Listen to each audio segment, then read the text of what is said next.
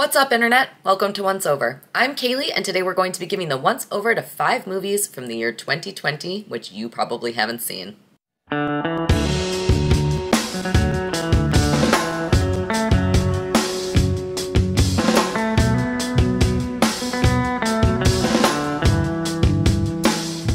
Alright, so we all know that 2020 was an extremely challenging year for movies and, pretty much everything. And that kind of resulted in a lot of movies from the year 2020 getting sort of misplaced or not seen by many because they didn't have theatrical releases. A lot of the films that were getting made in 2019 and supposed to be released in 2020 ended up switching over to streaming. We all also had a ton of spare time, home time that we didn't previously have in, 2019. So because of that, people were watching a ton of stuff, but most of that was stuff like Tiger King and more lighthearted shit.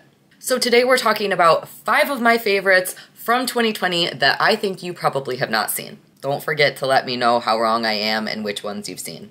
First, we're going to be talking about m.o.m, Mother of Monsters. This movie was directed by Tuccia Lyman, and if you were just to look at the poster of it, you would probably be like, wow, that looks like the dumbest movie that has ever existed. It looks like drivel, it looks super unexciting. I put it on a whim and ended up being extremely pleasantly surprised. It is about a mother who becomes afraid of her son being a clinical psychopath, so she starts putting cameras around so that she can spy on him. Or document him, I guess is what she wants to act like it is.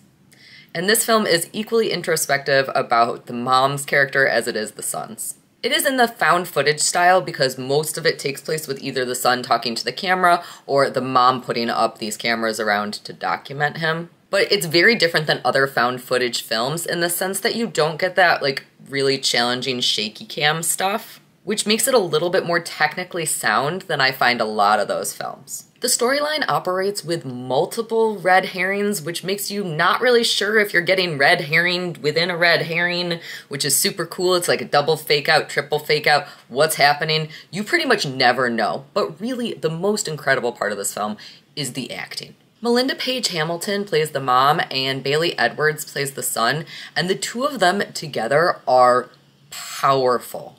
Their relationship is intimate, loving, hating. It is all of the things that you could possibly want. And honestly, a film like this does not work if they don't work together. Ed Asner is also in it. That's fun. The film is overall very intimate, and it kind of gives you a we need to talk about Kevin sort of vibe if you've seen that one. This one's a little bit more playful than that one. I don't know. And of course, the moral of the movie is PlayStation is bad. Next up, we have The Hunt, which was directed by Craig Zobel, who also directed Compliance, which is fucking outstanding.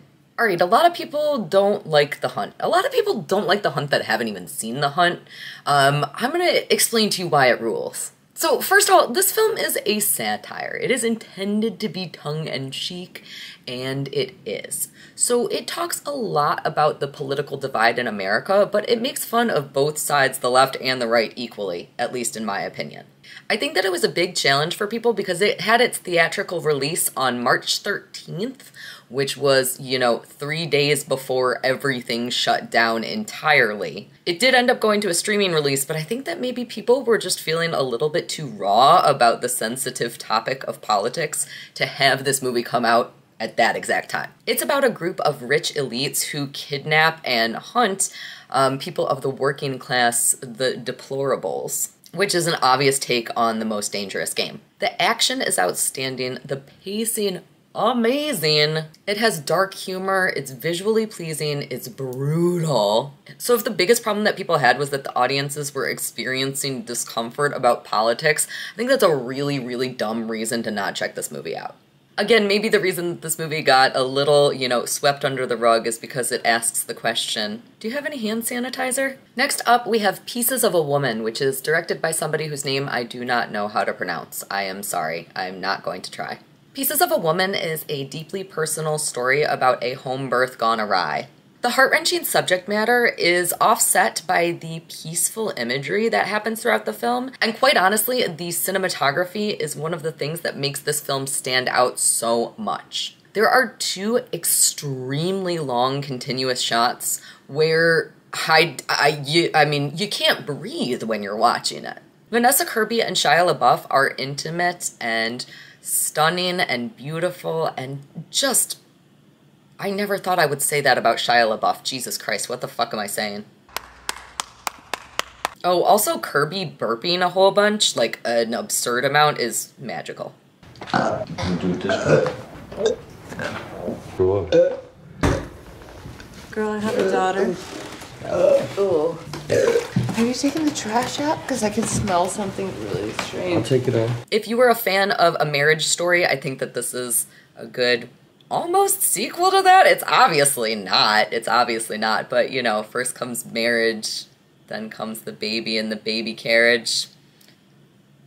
Kill me. Something that I also really loved about this film is that there is a lot of emotional growth that happens throughout it. We have a lot of scenes which are almost entirely dialogue-free, which brings a deeply personal realness to the storyline. And this movie wouldn't have worked if that wasn't the case. Yeah, I'm emotionally drained after this one, so let's talk about something funny, right? Yeah, we're gonna talk about Shiva, baby! It's funnier than Pieces of a Woman. 2 non-horror movies, how exciting. Shiva Baby was directed by Emma Seligman, and it tells the story of a Jewish bisexual sugar baby who is going to a Shiva with her parents. Unsurprisingly, it is full of Jewish humor.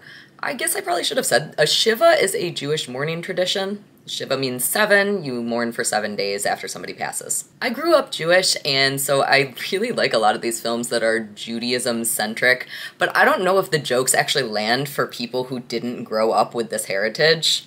For example, I think that When Do We Eat is maybe one of the funniest movies that I've ever seen in my life, because any Jewish kid or anybody who has gone to a Passover Seder knows that that is the question that you're asking the whole time, because you're hungry and you smell food, and when the fuck do we eat?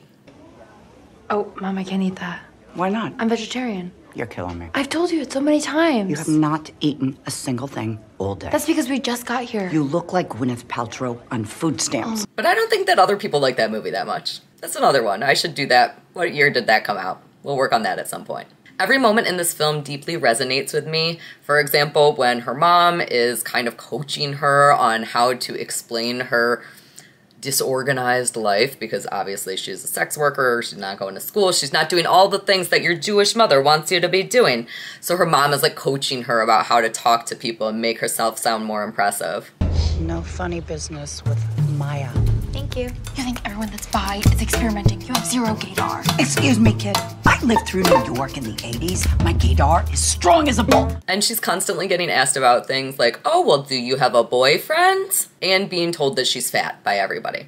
Every Jewish mother does this, I swear to God. There's also a bunch of things that, again, I don't really know if you would get if you weren't Jewish. For example, at one point in the film, they use a hand-washing bowl, which is a part of, again, Jewish tradition, where you are cleansing your hands in order to clean coffee off a shirt, which is just like one of those moments where you're like, yeah, you probably shouldn't do that. The film is witty, playful, and claustrophobic, and I love that sort of discomfort. Plus, it's just super relatable for me to have somebody just emotionally destroying you at all times. Also, I love complaining. That's my other Jew thing. That doesn't happen a ton in this movie. Just throwing that out there. I'm a stereotype. Yay! Another thing that I think is really cool about this one is that it has almost a horror-esque soundtrack to it, which builds this crazy tension for this, like, I don't want to call it lighthearted, but for this comedy, black comedy sort of movie. You know what? He has a cousin that works in publishing. No. Maybe he can help you. Mom, Oh, no. stop. I have to go to the bathroom. No, let's go. Mom, We're gonna do this. I don't want to. Come with I'll me. go later. Now. I didn't eat yet. Come on, and come I- on. I'll get a number later. Now. Stop. Now. Now. No, Now. Mom. Now. Mom. It's a really cool effect. It's a little bit aimless, but I do feel like the moral of the movie is that there is an awful lot of pressure for perfection out there. And also, if your sugar daddy marries a shiksa, you're probably fucked. And lastly, we have Host, directed by Rob Savage. This is really the movie that made me want to do 2020. I love this film. It's about a bunch of friends who go on Zoom and perform a seance, and some weird shit starts happening to all of them in their individual locations. Of course, this means that it is told through the perspective of a computer screen, and I know a lot of people don't like that, but let me tell you, Host does it right. Actually, I really like Open Windows and Unfriended also. I might just like these sorts of movies. Host is really great though. This one's the one. This movie was filmed entirely during the COVID pandemic, and moreover, it was filmed at the height of the strictest guidelines for quarantine. This meant that the actors themselves were in charge of their makeup, their hair, their special effects, absolutely everything. They were doing it all. This was the thing, right? When we started the film, literally Rob was just like, go around your houses and find interesting things, like find things that are gonna just weird stuff. And they had this bag of ropes, and so before we actually had like the scriptment or anything, he would just like play around with stuff in your house. So they would get on Zoom calls before they would start filming and like talk with a special effects makeup artist who was like, okay, yeah, put the bruising over here, do this sort of thing, whatever. I think that's fucking rad. So impressive. Extremely, extremely impressive. Especially because there are some pretty insane scenes, including a fire scene and also a crazy, weird wire rigging scene with a swimming pool. I can't even imagine doing my own stunt work and stuff like that. It's crazy. Bonkers. These people are nuts. Host only has a 57-minute runtime, so it's not entirely a feature-length film, but I really appreciate that they didn't try to push it any further, because I think that any longer I would have been like, alright, I'm done with the Zoom conversations, I get it. It doesn't have any scares that we haven't seen before. I mean, you know, it's all kind of the same sort of scares with stuff like this, but there is something about how genuinely Host does it and how intimate you feel because you are on this Zoom screen with these people that makes this one better than the others. As it turns out, cliches work as long as they are done with skill. The movie feels extremely authentic because I believe that there was a lot of ad-libbing done by the characters, which makes sense to kind of do this more with a film treatment than it would to do it with an actual script. That's really important in a movie like this because you need to be able to have the interactions between the characters feel authentic. And again, this movie does that in spades. Having all of the actors quarantined while filming this, but still showing how interconnected they are with each other is a massive feat. I can't say enough good things about this movie. I recommend Host to pretty much everybody, and again, it's not a big time commitment, just go watch it. There's also a short that the director did, which is how this movie ended up getting made. So he filmed a short and then Shudder saw it, I think, and they were like, hey, can you make this into an entire movie? And he was like, yes. So thank God for that. Alright, so that concludes the list of 5 movies from the year 2020, which I think are absolutely outstanding, but you probably haven't seen. What do you think is a movie from 2020 that I haven't seen? Give me some stuff to watch. I always need new stuff to watch. I'll be picking more years and doing more stuff pretty soon, so don't forget to subscribe, turn on the notifications, like, comment, all of the things. That means a lot to me. I appreciate you guys. Thank you so much for watching, and I can't wait for the next one.